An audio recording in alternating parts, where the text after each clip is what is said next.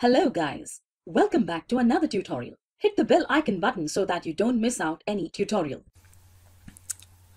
Okay, so let's have a look at the basic elements of an IoT application. Mainly, what does an IoT application consist of? The first thing is the actual things, the actual objects. In our case, these are microcontrollers that is connected to sensors and actuators. So the first basic element of an IoT application is the objects that are equipped with sensors that gather information, data which will be transferred over a network, and actuators that allow the things to act. So in simple terms, the things, they are connectable objects. In our case, they are microcontrollers that are connected to two things. The first thing are the sensor. These are the devices that gather information. For example, a sensor to measure the temperature level,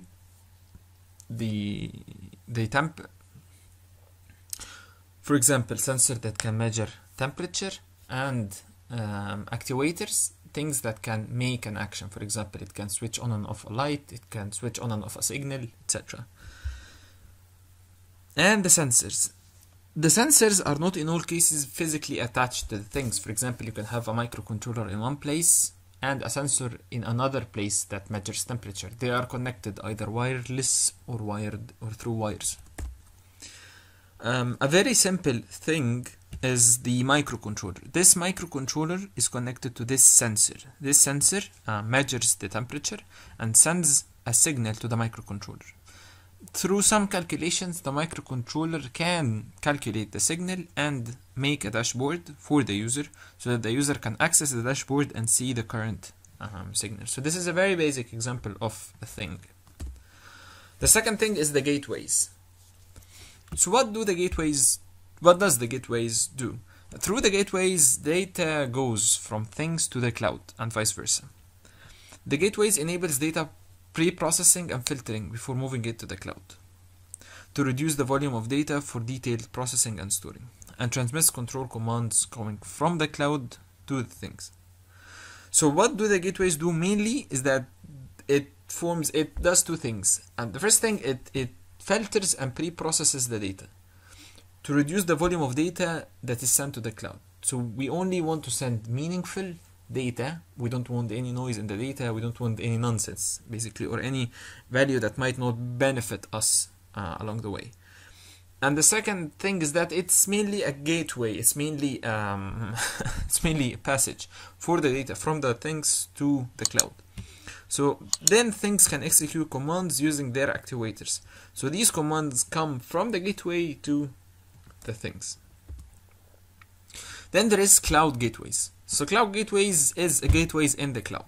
They facilitate data compression and secure data transmission between the field gateways and the cloud IoT servers.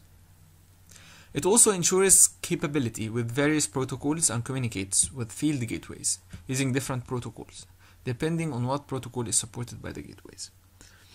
So it ensures capability between various protocols. This is what we mentioned in the last lecture as the bus layer and the event processing layer.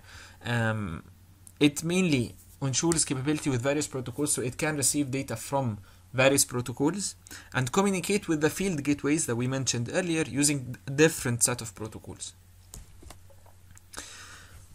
Moving on the cloud, there is big data warehouses. All this data is aggregated and collected in something called big data warehouse, where it is filtered and pre-processed. So there is filtering and pre-processing data for the incoming data to have meaningful insights.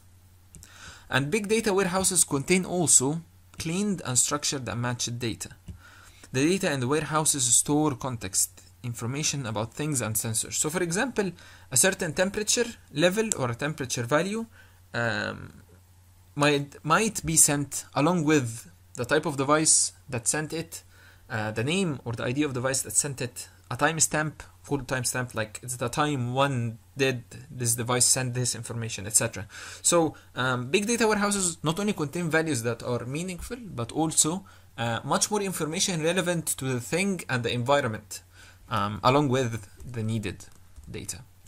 Then there is data analytics. So upon large amount of data, we can analyze the data and then use this data to find trends, to find behavior patterns, and to gain actionable insights. For example, the performance of devices help identify inefficiencies and work out the ways to improve an IoT system, making it more reliable and more customer-oriented. As we will see much later, these huge amount of data can show us a lot about the behavior of the user, the behavior of the device itself. For example, we can manage and we can control how does the device react to the user's behavior. If the user behaves in a certain way, the device can act in a much more convenient way to him. So we can custom tailor or make the experience of the user with the device much more better according to each user or to each device. Then we might add machine learning to it, and the machine learning model and the models that machine learning generates. With machine learning, there is an opportunity to create more precise and more efficient models for control applications. Models are regularly updated, for example, once in a week or once in a month, based on the historical data accumulated in big data warehouses. So why do we use machine learning? Because machine learning is an algorithm that uses data. It doesn't use rules. It's not rule-based. So if I want to make a device much more smarter, but I don't have to say if the user do this, do that, if the user do this, do that. I don't have to do all of these rules because simply the possibilities are endless. I can make a machine learning algorithm and feed the machine learning algorithm a lot of data, so that the algorithm can learn what to do in which situation or in which context. So the machine learning is much more complex, of course, but it's much more beneficial for the developers and for the user if the application requires machine learning. So then we have control applications. Control applications, they send automatic commands and alerts to the actuators and don't so keep in mind that control applications are very different from user application. User application, these are applications that the users use to control and to control the devices, control the actuators, and see the results and see the information and data. While the control applications are the applications that that the cloud uses with the device. So the cloud may tell a certain device to switch on a certain appliance or switch off a certain appliance, etc. So the control applications are kind of back-end applications. They are applications that are used within the operation of the device. But the user application is the application that the user uses to control the devices, to see all the beneficial. Okay, so a little bit of a recap. We are basically studying the basic elements of an IT application. So we had a look at the things, the sensors, gateways, cloud gateways, big data warehouses, data analytics and machine learning models, control applications and user applications. Then we are going to study the device management. So in any IT application, each device must be managed. That means it needs to identify, it needs identification basically. So the server needs to identify each and every device. What does each device do, whether it's doing its operation or not, what's its ID, for example, what's its timestamp, where does it operate, etc. We need to configure and control each device.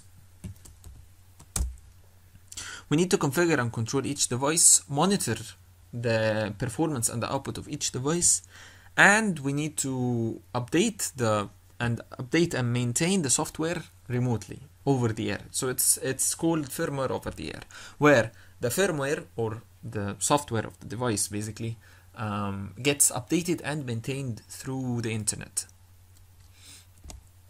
Then we have the user management, because we're making devices for the user. So each user, many applications include some type of user permissions. So we need to identify users, we need to identify their roles, their access levels, and the ownership in the system.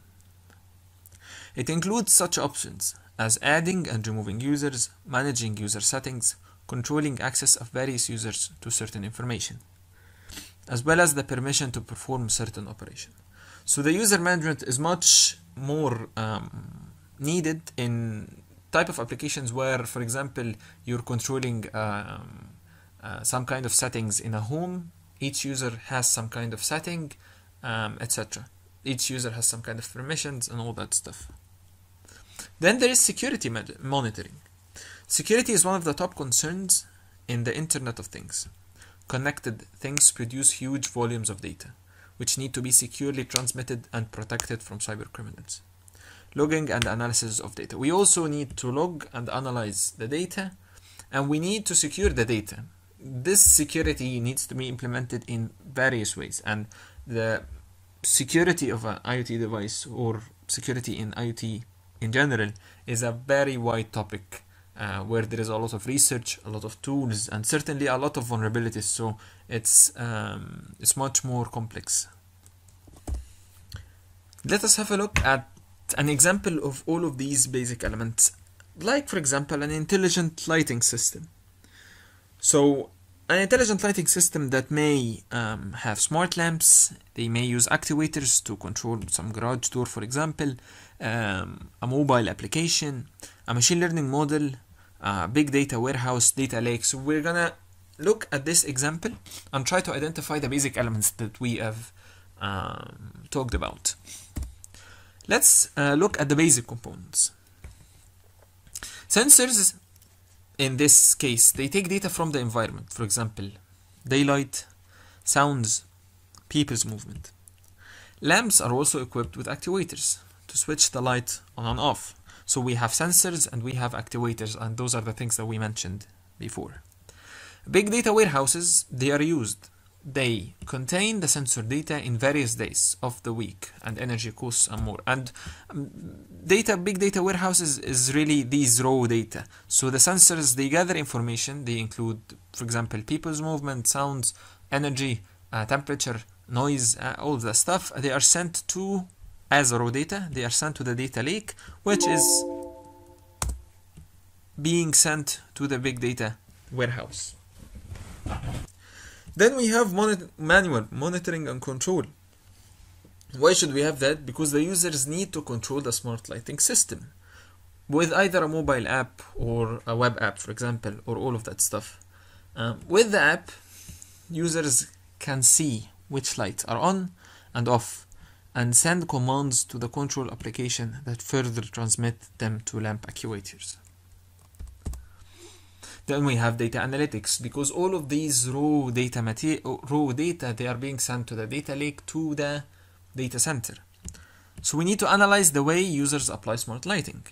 Their schedules, either provided by the user or identified by the smart system, and other info gathered with the sensors. Data analysts can make and update algorithms for the control applications. And all of this analysis goes into the machine learning algorithm. Intelligent lighting can apply models generated by machine learning. For example, to recognize the patterns of a smart home owner behavior, like he is leaving at 8 a.m. and coming back at 7 p.m. and accordingly adjust the time when the lights are switched on and off. For example, switch the lamp on 5 minutes before they will be needed. So this is a very basic example of a machine learning model where it is being fed a lot of data from the user, and then it can make a smart guess on what is the user is currently doing, what does he need right now. Does he need the lights on, does he need the lights off, etc. And this wraps up the basic elements of an IoT system or an IT application. I hope that in terms of concepts, in terms of ideas, that each concept that we've talked about is understood, is clear. Later in the course, in the coming sessions, we're going to study each element that we've talked about. We're going to study the microcontrollers, we're going to study the sensors, what are the communication protocols, how could I write code for the microcontroller, how could I control a certain actuator, what are the cloud services, how can I make a dashboard to view the raw data. All of that stuff is going to be covered in the coming lectures. As for now, we need to learn the basic concepts, the basic facts. So I hope that the basic facts are understood. If you're not sure how does each thing is being executed, don't worry about that. We're going to look at that much more later in the course. As for now, just worry about the concepts. What does each part do? I hope that that was beneficial. If you have any questions, feel free to add them. Thanks. Thank you for watching. Don't forget to subscribe to the channel. If you like the video, do give us a thumbs up and share it. Also check out amazing discounts and offers on our premium courses in the description below.